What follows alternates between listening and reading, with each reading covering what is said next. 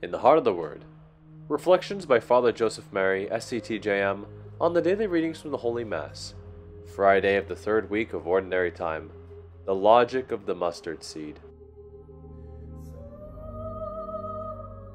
God bless you, dear family. Today in the Heart of the Word, Jesus teaches that the kingdom of God is like a mustard seed.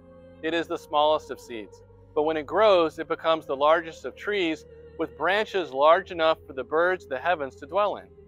My brothers and sisters, the Gospel of Mark is radically Christological. This means that all the parables teach us about the kingdom of God, but above all, they teach us about Christ, the King. In today's parable, the mustard seed is Jesus.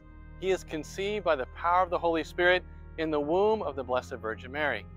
His miraculous conception, where he receives his humanity from the divine maternity of Our Lady through the power of the Holy Spirit, and he grows to the full stature of manhood.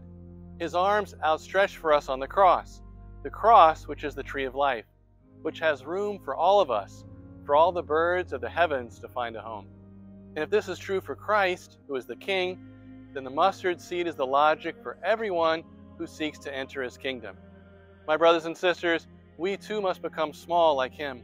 We must become children of Mary, and we must deny ourselves, take up our cross, and follow Jesus, so that through Christ alive in us, others will also find a home in him. Let us listen to these words of Mother Adela. We must empty our hearts to be able to make room for Christ, in order to make room for the great potentialities of love that reside in our hearts. All for the heart of Jesus, through the heart of Mary.